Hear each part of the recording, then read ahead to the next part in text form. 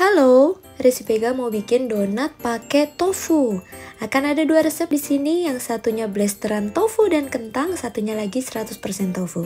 Suka yang mana? Silahkan dicoba dua-duanya ya. Welcome Irasaima, selamat datang di Gadioni Putri Channel. Jangan lupa subscribe, nyalakan loncengnya, like, comment, and share. Yang pertama kita akan lihat cara bikin donat yang tofunya hanya 50%. Dan selanjutnya donat yang 100% menggunakan tofu. Dua-duanya sama simple, 3 ingredient saja, tapi ada tambahan gula dan butter yang bisa di skip kalau nggak mau. Halo semuanya, assalamualaikum. Kali ini Resi Vega mau share tentang resep donat yang praktis pakai tofu dan kentang. Kenapa? Karena kita punya leftover, kita punya sisa tofu dan kentang. Oke, bahannya simple aja, kentang ya. Kurang sih ini, jadi aku masak lagi. Terus ada tofunya tuh yang halus banget ya. Ini tuh sebenarnya jarang kita makan sono mama. Terus bahan-bahan ini tuh buat bikin hot cake mixnya. Jadi di Jepang tuh sering banget yang namanya masak bikin jajanan tuh pakai hot cake mix. Jadi itu tuh udah ada baking powdernya, udah ada gulanya, udah ada garamnya, atau mungkin tepung selain tepung terigu gitu ya. Dan itu praktis banget, tinggal dikasih air sama telur, udah bisa jadi pancake yang enak. Nah, tapi karena kita nggak pernah beli itu, kita bikin sendiri dengan cara mencampurkan bahan-bahan 4 bahan ini tadi, gula, garam, tepung terigu, sama baking powder. Ini gampang banget, nggak pakai pengawet, nggak pakai bahan tambahan apapun. Nah, kalau udah siap hot cake mixnya, yuk kita bikin. Rebus dan kupas kentang, lalu haluskan. It smell good. Kentang dihancurin pakai food processor, dicampur sama butter cair. Kalau kentangnya pengen halus banget pakai food processor, tapi kalau enggak dihancurin secara manual aja pakai garpu atau ulekan tadi. Teksturnya tuh kayak mashed potato gitu ya. Oke, let's mix. Oke, you mix it. Kentang yang sudah halus tadi campurkan dengan tofu dan diaduk secara merata. Ya, jadi kita dapetin kadar airnya tuh dari kentang dan tofunya ya. Selanjutnya tinggal tambahkan hot cake mixnya ke dalam campuran kentang dan tofu. Ingat ya, sebelum dimasukkan ke bahan basah, semua bahan kering harus tercampur secara merata dulu. Dan ngadonnya cukup seperti ini. Oke, kalau udah bisa dipulung adonannya, ini silahkan dibentuk bulat-bulat atau bolong tengahnya. Nih, tengahnya disongin pakai sumpit, terus diputer-puter gitu tengah. Ntar tuh jadinya kayak gini guys. Teksturnya lembut, enak, dan ada manisnya pastinya. Tada! Dengan topping yang ala donat kampung, deso, ini semua pasti all favorite ya. Kalau aku sendiri biasanya kalau beli tofu donuts itu milihnya yang rasa ini, kinako. Kinako itu adalah bubuk kedelai. Di Indonesia tuh kayak yang dipakai di ketan putih gitu. Lembut. Bisa dilihat ya teksturnya, oke banget. Jangan beranjak dulu karena setelah ini akan ada resep yang kedua, yaitu donat yang menggunakan tofu saja. Nah, itu tadi kan donatnya masih setengah kentang dan setengah tofu ya.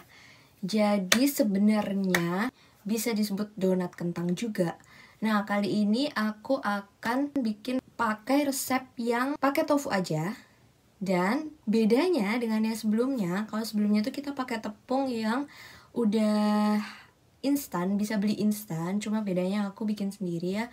Ibaratnya tuh itu tepung tuh udah jaminan jadi gitu. Tapi kali ini kita akan pakai tepung yang masih pure, yaitu tepung untuk roti. Jadi ini tepung protein tinggi. Kalau di Indonesia itu tepung cakra, bukan yang segitiga atau bukan yang kunci biru ya. Selama ini pengalaman aku bikin donat tuh emang selalu pakai yang tepung protein tinggi gitu. Jadi pas nemu resep ini dan praktekin, beneran enak. Dan teksturnya itu kalau kita pakai tofu 100% tofu, maksudnya nggak pakai kentang atau apa, emang agak beda sih dengan donat biasanya. Kalau digoreng itu tekstur tepinya itu seperti tahu goreng, jadi lebih crispy, cita rasanya lebih beda. Nggak kayak donat beneran emang, tapi enak. Dan preferensi yang pasti tinggi proteinnya. Yuk langsung aja kita bikin.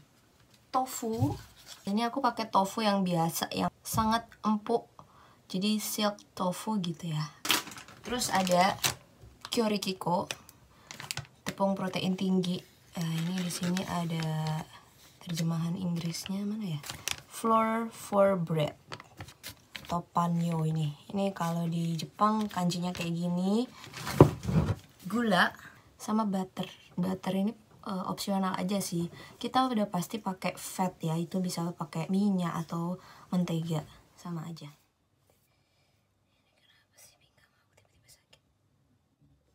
Oke, sekarang kita lanjutkan bikin donatnya. Takar semua bahan kering yaitu tepung protein tinggi, gula dan baking powder, kemudian aduk secara merata. Kita campur merata. Nah, yang menarik dari donat ini adalah kadar tofu dan tepung protein tinggi yang hampir sama banyaknya ya. Jadi tofunya sekitar 150 gram dan tepungnya sekitar 170 gram. Di sini aku bikin 2 kali resep. Nggak usah ditambah air atau cairan lainnya. Boleh pakai tangan, boleh pakai sarung tangan. Tapi kalau pakai tangan, jangan lupa aksesorisnya dilepas dulu.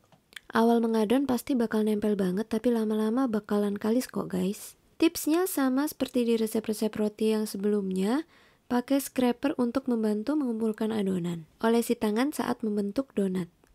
Dan gunakan sumpit untuk melubanginya. Untuk 340 gram tepung protein tinggi, kira-kira hasilnya 12 donat ya. Setiap donatnya sekitar 70 gram. Aromanya tuh tofu banget guys. Ya, saatnya menggoreng. Pastikan minyaknya sudah panas sekitar 180 derajat sebelum menggoreng. Dan gunakan minyak baru ya.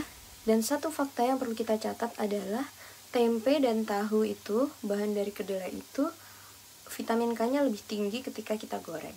So, jangan khawatir makan tahu goreng, tempe goreng, karena emang itu yang lebih bagus. Donat tofu sehat. Hasilnya kira-kira kayak gini. Ini 6 yang kanan adalah gorengan pertama dengan api gede tapi cepat ngangkatnya. Dan yang kiri ini gorengan kedua. Dia lebih lama di dalam minyak. Nah, ternyata hasilnya nggak bagus ya. Dia agak retak-retak gini. Mungkin karena tekstur tofu yang sangat halus dan lembut, yang lama-lama bisa hancur kalau kita goreng kelamaan. Tapi jangan khawatir, kita akan tutupi semua kekurangan ini dengan topping yang berwarna-warni. Ini teksturnya kayak tahu kan ya. Oke, donat tofu kita udah jadi. Iya. Jadi pinggirnya crispy kayak tahu goreng gitu.